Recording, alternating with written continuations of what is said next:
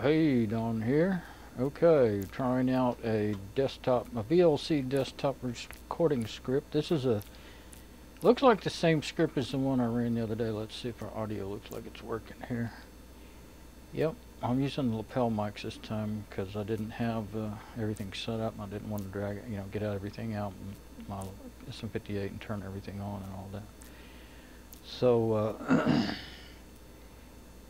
we can see over here on the terminal window that since if it works like the other one, as long as I can see it on my screen here, it should all be synced, but I'm not sure. So yeah, I didn't click. I don't know if I clicked on the there's a decent signal there. That's where I have it set already for when I was actually using it with other programs, so it should be fine. And it's recording away. It uses the same, let's see, we'll just view it. Oops, we'll click on the script. That's the script. It's made by a fellow named Amit Apadi, and I saw his video. I'm going to close this so I don't mess anything up. I'm going to view it. And I just looked through it kind of quickly, and it looks pretty much the same as the one I already tried. The one I already tried, it was on, where did I get that? Oh, I got it on a website, about a Linux help website. I mean, a Fedora Linux help website. Anyway, I think it's the same script, probably written by this guy, I imagine, since it's the same, but, and it might have said it was written by him on there, I don't remember. But the one that I ran, well, the first time I successfully ran it. Don't just double click on the script. You need to, can I get to the top of there? Can you see it? Okay. You need to run it in the terminal window so that you'll be able to stop it properly. And you just hit dot or period / the name of the script. I'll just copy and paste the name of the script in and then hit enter. You can double click. If you make it executable, you can hit enter and it'll run and it'll record just fine, but then you don't have any way of stopping it gracefully, and then you can't save your recording. And because right here at the end of the script it's gonna when you hit Control-C to cancel the script in the terminal window, then it'll come up and say, do you want to encode it in WebM for YouTube? And you're gonna hit enter. Now I typed in yes and hit enter, and I might have messed it up, and then the next time I tried it I never got that far. It never came up with the question, so I got tired of messing with it. But I thought, well, let's try this one. Maybe there's one or two little lines in there that's different that I don't see, and maybe it'll work. So and here is this, it's on his GitHub page, and this is it right here. That's where I got his name. And you just I tried to save it somehow, but I couldn't find a way to save it. So, and it's in the screen here. I just you start at the top here and select it. If you're going to select a script out of one of these little windows, well, see, there's one of the first things. Okay, it doesn't want to get the numbers, I guess. It should. Doesn't act like it wants to get those numbers that are kind of not high, that are kind of grayed out.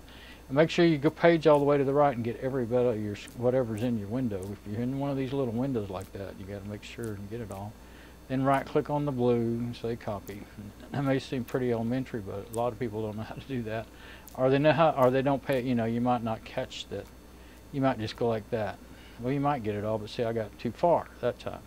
That's the other thing you don't want to do. And you can't. I already tried it. Don't hit select all. Right click select all. You get the whole page.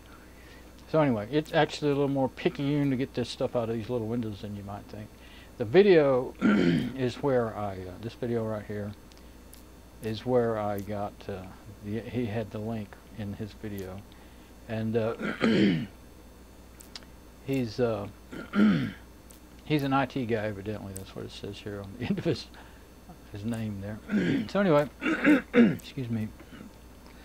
Always good to have sinus problems and stuff. At least I'm not coughing right now. I did before I started. I wasn't coughing at all, and as soon as I put my mics on, I coughed. So anyway, well, I guess you don't notice that stuff till you start talking. I've been sitting there watching videos and reading, and So I don't. Okay, now I don't know if when you switch windows, I didn't try it the last time. I kept forgetting to try it. You may not be seeing a thing of what I'm showing you over here in the other. I'm switching workspaces. I mean, or I could usually call them desktops. It just depends. I said I guess I call it Windows sometimes too. Anyway, I was switching.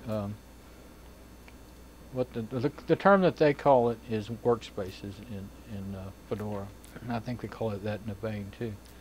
So I'll get back in the recording window. I'm going to stop it and I'll see if it makes. I don't have. I'm not running another. Sometimes I think the last time I did it, I might have been running a separate, another desktop recorder recording a desktop. But sometimes they can interfere with each other, so I decided I wouldn't do that.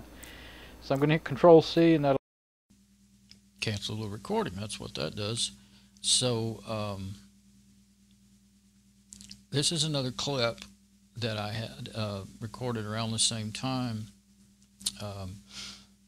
of the desktop, and this is VLC running one of those scripts, and I think it's a different recording, and it was showing the system usage and everything, and then here's the files that I came up with, and that's the one that I'm showing right now, and then the other two that say temp on the end, one's audio and one's video, and that's what I combined in the first part of this video.